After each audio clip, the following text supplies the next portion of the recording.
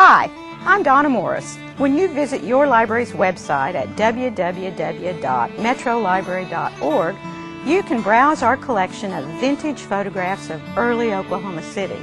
But right now, here's Oklahoma historian and author Bob Burke to share some stories about these fascinating photos. Jimmy Stewart was a courageous activist and tireless promoter of equality during the Civil Rights Movement.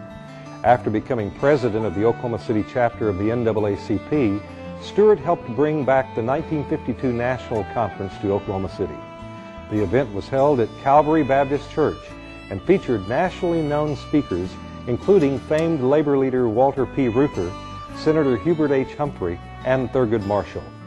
Delegates attended meetings each day and produced a number of resolutions, including a hold on foreign aid for apartheid South Africa, removal of segregation, and a call for national religious organizations to integrate. The delegates were impressed with Oklahoma City and remarked that the black community here was much better off than other places in the South.